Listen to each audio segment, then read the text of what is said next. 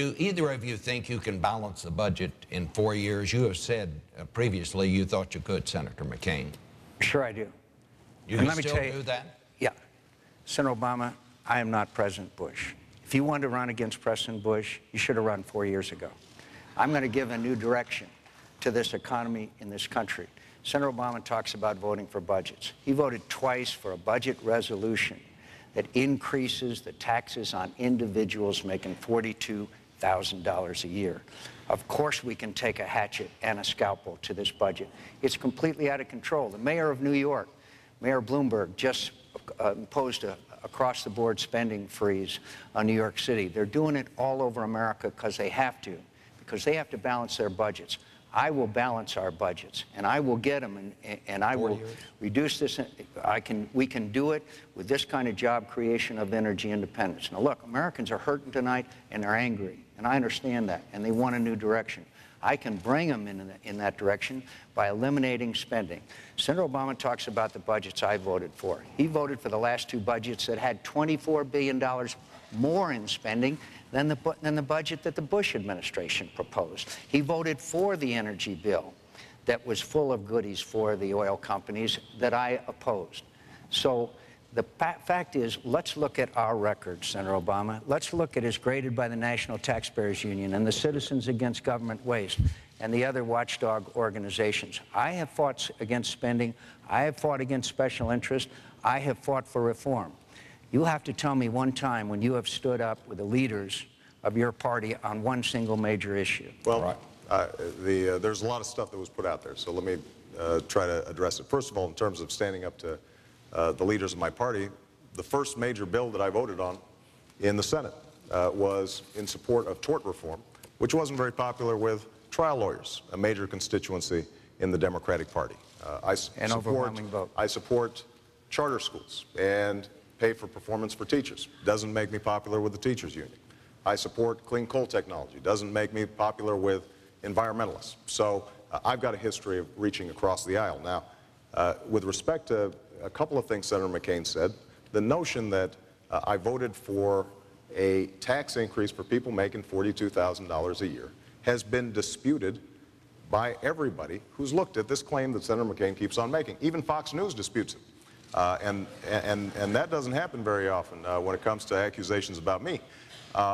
So the fact of the matter is that if I occasionally mistaken your policies for George Bush's policies, it's because on the core economic issues that matter to the American people, on tax policy, on energy policy, on spending priorities, you have been a vigorous supporter of President Bush. Now, you've shown independence, commendable independence, on some key issues like torture, for example, and I give you enormous credit for that.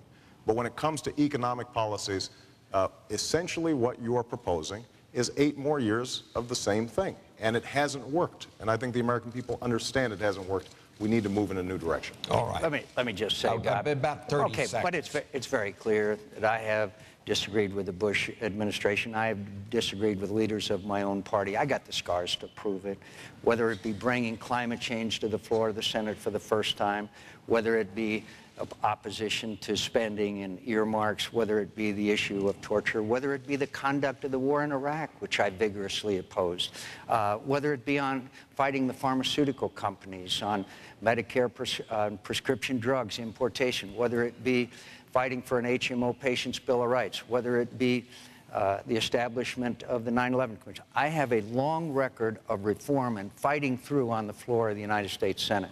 All right. Senator Obama, your argument for standing up to the leaders of your party isn't very convincing. All right. We're going to move to another question. And the topic is leadership in this campaign. Both of you pledged to take the high road in this campaign, yet it has turned very nasty. Senator Obama, your campaign has used words like erratic, out of touch, lie, angry, losing his bearings to describe Senator McCain. Senator McCain, your commercials have included words like disrespectful, dangerous, dishonorable. He lied. Your running mate said he palled around with terrorists. Are each of you tonight willing to sit at this table and say to each other's face what your campaigns and the people in your campaigns have said about each other? And Senator McCain, you're first. Well, this has been a tough campaign. It's been a very tough campaign.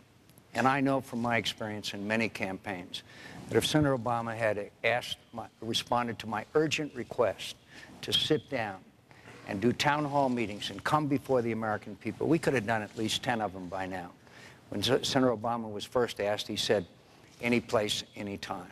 The way Barry Goldwater and Jack Kennedy agreed to do before the intervention of the tragedy at Dallas. So I think the tone of this campaign could have been very different. And the fact is, it's gotten pretty tough. And I regret some of the negative aspects of both campaigns. But the fact is that it has taken many turns which I think are unacceptable. One of them happened just the other day when a man I admire and respect, I've written about him, Congressman John Lewis, an American hero, made allegations that Sarah Palin and I were somehow associated with the worst chapter in American history: segregation, deaths of children in church bombings, George Wallace. That to me was so hurtful. And Senator Obama, you didn't repudiate those remarks. Every time there's been an out-of-bounds remark made by a Republican, no matter where they are, I have repudiated them. I hope that Senator Obama will repudiate those remarks that were made by Congressman John Lewis. Very unfair and totally inappropriate. So I want to tell you, we will run a truthful campaign. This is a tough campaign. And it's a matter of fact that Senator Obama has spent more money on negative ads than any political campaign in history, and I can prove it. And Senator Obama, when he said, and he signed a piece of paper that said he would take public financing for his campaign if I did, that was back when he was a long-shot candidate, you didn't keep your word. And we looked into the camera in debate with Senator Clinton and said, I will sit down and negotiate with John McCain about public financing before I make a decision. You didn't tell the American people the truth because you didn't. And that's an unfortunate part. Now we have the highest spending by Senator Obama's campaign than any time since Watergate. All right. Well, look, I think that we expect presidential campaigns to be tough. I think that if you look at the record and the impressions of the American people, Bob, your network just did a poll showing that 2/3 of the American people think that Senator McCain's running a negative campaign versus 1/3 of mine. And 100%, John, of your ads, 100% of them have been negative. It's not true. It absolutely is true. And now, I think the American people are less interested in our hurt feelings during the course of the campaign than addressing the issues that matter to them so deeply. And there is nothing wrong with us having a vigorous debate like we're having tonight about health care, about energy policy, about tax policy. That's the stuff that campaigns should be made of. The notion, though, that because we're not doing town hall meetings, that justifies some of the ads that have been going up, not just from your own campaign directly, John, but 527s and other organizations that make some pretty tough accusations. Well, I don't mind being attacked for the next 3 weeks. What the American people can't afford, though, is 4 more years of failed economic policies. And what they deserve over the next 4 weeks is that we talk about what's most pressing to them. The economic crisis. Senator McCain's own campaign said publicly last week that if we keep on talking about the economic crisis, we lose. So we need to change the subject. And I would love to see the next 3 weeks devoted to talking about the economy, devoted to talking about health care, devoted to talking about energy, and figuring out how the American people can send their kids to college. That is something that I would welcome. But it requires, I think, a recognition that politics as usual, as has been practiced over the last several years, is not solving the big problems here in America.